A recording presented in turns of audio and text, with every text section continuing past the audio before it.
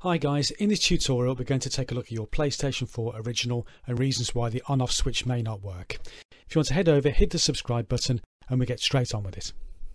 Okay guys, so we've got the original PlayStation 4 here, and I'm assuming that when you press the eject button you can hear the eject beep, but when you press the on-off button you get absolutely nothing. You may even be able to turn your console on with your controller, but when you use the button here, absolutely nothing.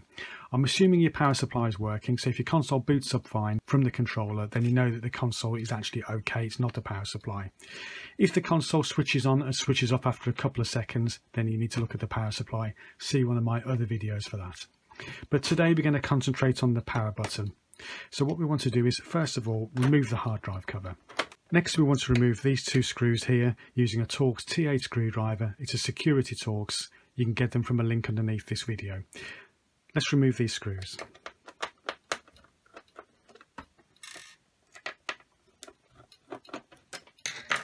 Turn the console over. Of the top cover we want to remove this Torx 8 screwdriver here as well.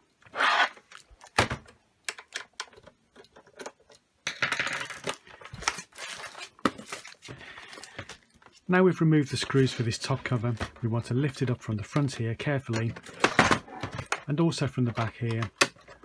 Pull it up and we want to remove this top cover. Carefully does it. You may want to get a flathead screwdriver in at the back here just to ease it open.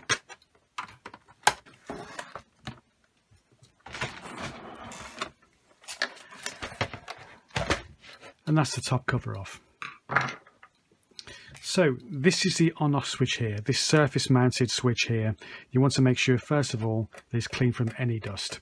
If there is any dust on here, this will stop the on-off button from working, so that could be a problem. So give it a good clean and then you can put the lid back on and see if it's working.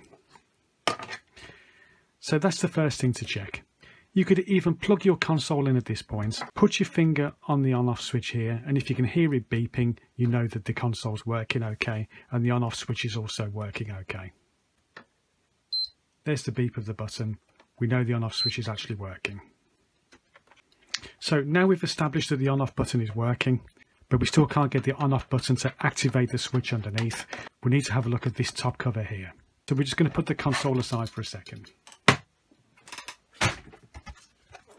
Now if we take this top cover, we can see that this is the on-off switch here. It doesn't move much when you push it. If we turn it upside down,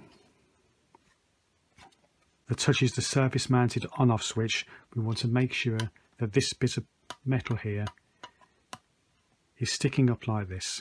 If this is missing at all, then it's never going to work. So look for this, make sure it's in place, make sure that this piece of metal here is slightly up in this position here, in that shape. If it is, you should be good to go.